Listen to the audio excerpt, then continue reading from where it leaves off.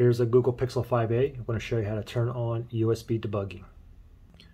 So first thing we got to do is enable or basically turn on the developer options. So go ahead and go to your settings. You can scroll in the middle of the screen like that, and then we're going to go to settings here. And then from here, just scroll all the way on the very bottom here. Second to the bottom says About Phone. We want to go ahead and tap on About Phone. And as soon as you tap on About Phone, I'm going to hide all my personal information here. My personal information, let me tap on About Phone. Right there. Let me hide my IEMI number.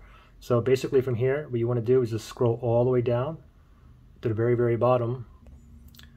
So at the very, very bottom, when you scroll all the way down, it's the build number here. What you want to do is tap this build number 7 times, and that's going to enable developer options. So we'll do it together. Ready? Tap it 7 times. 1, 2, 3, 4 steps away, 3 steps, 2 steps, 1 step, and bam. Okay. Now go ahead and put in your password or your PIN.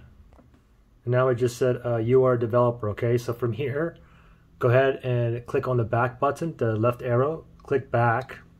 Okay. Now what you want to do from here is you want to go to, go all the way down, and you see System here. Tap on System, and then you want to tap on Advanced. And now you see developer options on here. Before this wasn't here. Now it's here, developer options. So tap on developer options. And then from here, just go ahead and keep scrolling down. You got all kinds of other settings in here too. Just go under debugging, and there's USB debugging right there. Turn it on or off. Pretty simple.